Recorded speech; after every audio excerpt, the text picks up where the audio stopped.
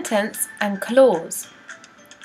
A sentence is a set of words that is complete in itself and generally contains a subject and a main verb. A sentence also contains the correct punctuation. A clause is a group of words that contains a subject and a verb. Independent clause is a type of clause that makes sense on its own as a sentence. Subordinate clause doesn't make sense on its own as a sentence and is often referred to as dependent clause. Relative clause provides extra information about a noun. It is a type of dependent clause.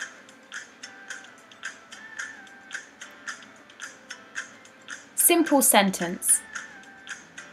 Simple sentences contain one independent clause. It contains a subject and a verb. For example, she brushes her teeth in the morning. The baby laughed. Compound sentence. Compound sentences contain two independent clauses and are linked by a coordinating conjunction. Coordinating conjunctions can include for, and, nor, but, or, yet, and so. For example, she brushes her teeth in the morning, so her teeth are nice and clean. Here, we can see the sentence without the coordinating conjunction. We have two independent clauses that each make sense on their own as separate sentences. Another example is, the baby laughed at the cartoon and he played with his toys. It's important to note that we use commas before the coordinating conjunction. Complex sentence.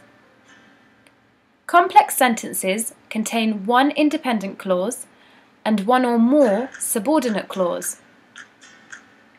Subordinate clauses are linked by either a subordinating conjunction, for example, although, after, because, since, when, etc., or a relative pronoun, for example, who, which, that, and many more.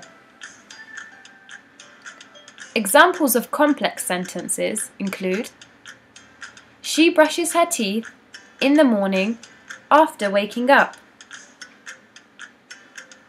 As you can see, we have our independent clause, which can make sense on its own as a separate sentence, and then the dependent clause, which is after waking up. This wouldn't make sense on its own as a sentence. The baby laughed because the cartoon was funny. I can't wait to meet everyone at the reunion dinner, which is tomorrow.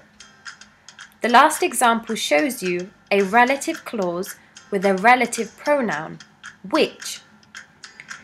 It is important to note that we use commas when the dependent clause comes first, but if the sentence begins with the independent clause followed by the dependent, then we don't use a comma.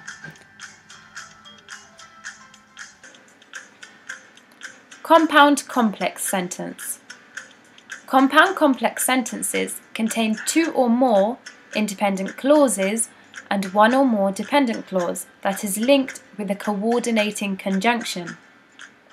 For example, I woke up in the morning and I brushed my teeth even though everyone else was sleeping.